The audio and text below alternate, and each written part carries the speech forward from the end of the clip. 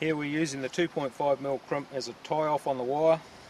It's as strong as the wire is, so there's no knot that's anywhere near as strong as it. You need to thread it on before you put the chain strainer on, so the chain isn't in the way. You thread the other wire through there. Do that with your left hand so it's nice and tight. Get the EzePull tool. Always start at one end of the crimp and work your way along. So get it in the position there, put it on, and just rest it on your leg, pull that wire tight, and then crimp down once you've got it started. Just keep working your way along the crimp sleeve.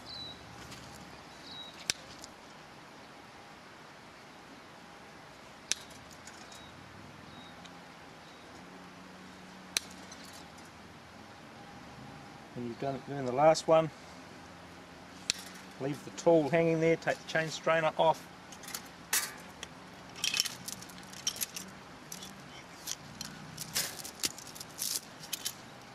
and then tie off slight lazy loop and then into tight loops.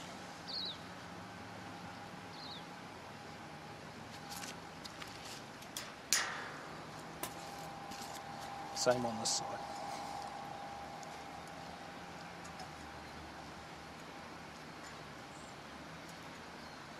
Not adding any strength to it, it's just giving it a good finish with no protruding ends.